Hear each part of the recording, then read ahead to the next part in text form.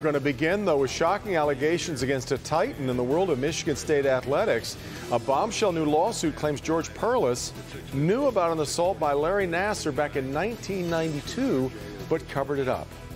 That lawsuit claims Larry Nassar drugged and raped a student athlete and recorded it on videotape.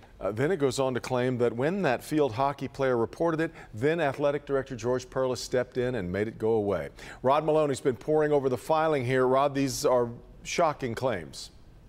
Yeah, Devin, you know, Larry Nassar is safely ensconced in a Florida federal penitentiary, and you would have thought by now we'd have heard all the things that he might have done or is alleged to have done, and then you read this, 141 pages of cringeworthy detail that really is damning of not only the university, the athletic department, but also George Perles.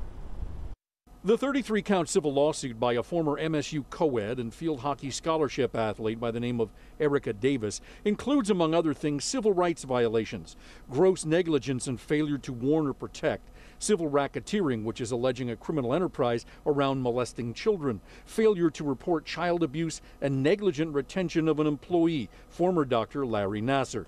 The suit claims in the spring of 1992, Erica sought treatment and Nassar allegedly drugged her prior to an examination that the suit claims was videotaped. Quote, plaintiff Erica got so tired and could not move her arms. A short time later, plaintiff Erica witnessed defendant Nassar raping her, end quote. Davis claims in the suit that she went to her coach, who, in turn, confronted Nassar, got a hold of the videotaped assault, and brought it to then athletic director George Perles, and claims George Perles, former athletic director, intervened and the charges were dropped against the coach, but she was forced to return the video, resign, and sign a non-disclosure agreement, end quote. The suit claims this proves that not only did defendant Michigan State University have knowledge that defendant Nassar sexually abused and sexually assaulted minors, but that it would also go to great lengths to conceal this conduct. It goes on to say Michigan State University could have stopped defendant Nassar's conduct back in 1992, but it did not.